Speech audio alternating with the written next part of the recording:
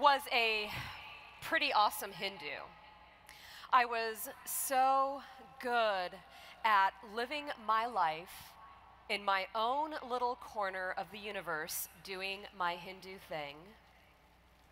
And then I met God. I first met God when I was a college student in the South. I was minding my own business one night, studying for a test with one of my friends, and she asked me if I was hungry. When I was in college, I was always hungry, so I said, yeah. What do you want to do for dinner?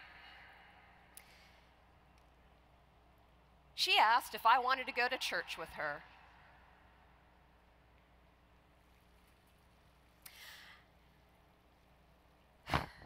I started to just kind of look at her like, you know I'm a Hindu, right? You know that, oh my God, why? We're in the buckle of the Bible Belt. Isn't there some kind of commandment that says Hindus shall not go to church? I actually found out later that there is no commandment about Hindus not going to church. But I tried to think of every excuse possible. But finally, I went with my friend to this dinner that was held once a week for college students at the Lutheran Church. I was going to hold on to my Hindu self with every fiber of my being. It's what I knew. It's how I grew up. I was ready to march right into that church, getting ready to defend my right to exist. And I didn't have to. I was welcomed. The pastor said he wasn't out to convert me. It was just a group of students who had dinner together. They hung out, and I was welcome to join them. So I did.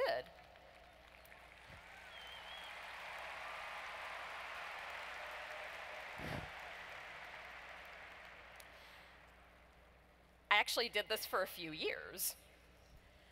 I still held on to my Hindu self, and I was welcomed for being fully me at the same time. Then I started to go to worship. I had no idea what was going on at all. It was amazing. People were doing things that made no sense to me.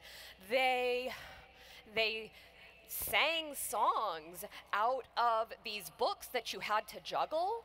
They stood up, they sat down, they gathered around and got on their knees and received this little cracker that you dipped in a cup. And then they gathered around a bowl of water.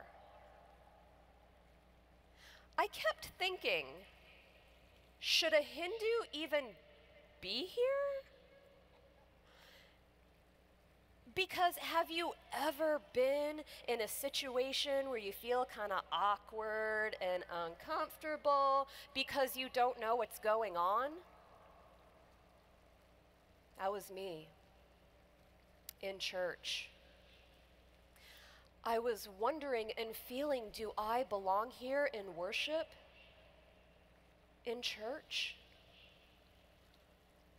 Then I met God. I was in worship and people around me were singing a hymn, and that's when God showed up.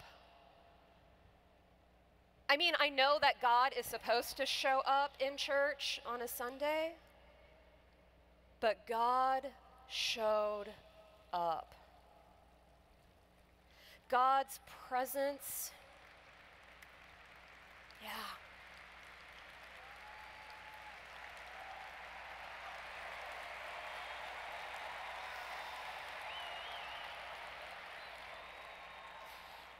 God's presence was so massive that the Holy Spirit filled the place up to the point where I thought that the roof was going to blow off the building because the church was filled with the presence of the Holy Spirit.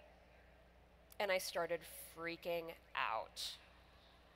I am looking around to see other people around me in worship, wondering, has anybody else been set on fire with the Spirit?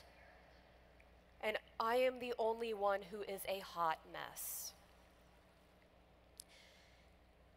It didn't make sense to me because that is when God came to me and said, I love you. Yes, I love you.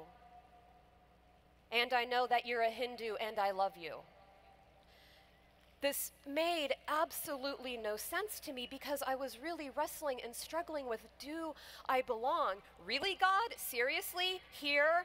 Now? You're going to do this? It made absolutely no sense whatsoever.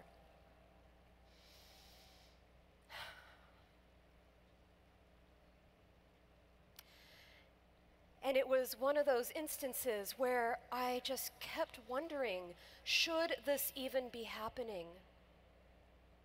Should I even be here? I am not the only person who has asked, should I even be here? There have been the naysayers. There have been the people who have said, you are a token person of color and that is why you are loved.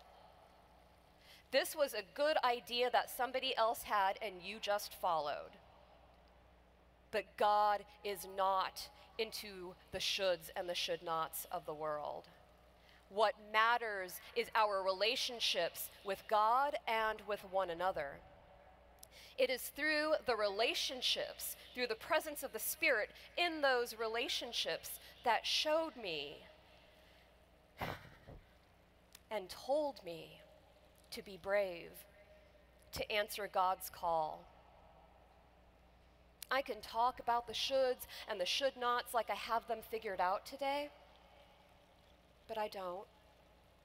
I still wrestle with where God has called me to be a pastor in this church, the places where the Holy Spirit has sent me kicking and screaming.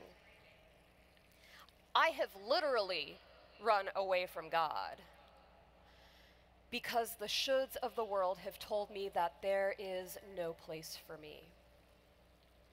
But then there is God. God has put my friends, my family, and my church family in my life to remind me that God will always be present with me. God has placed people in my life again and again and again to remind me that in the midst of this call, I am never alone. I mean, I am here with 31,000 of my closest friends.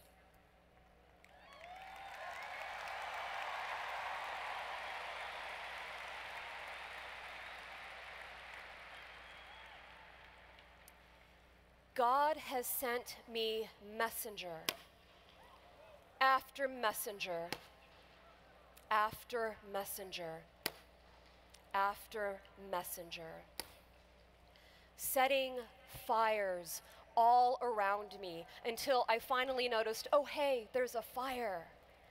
It's time to be like Moses and take off my shoes.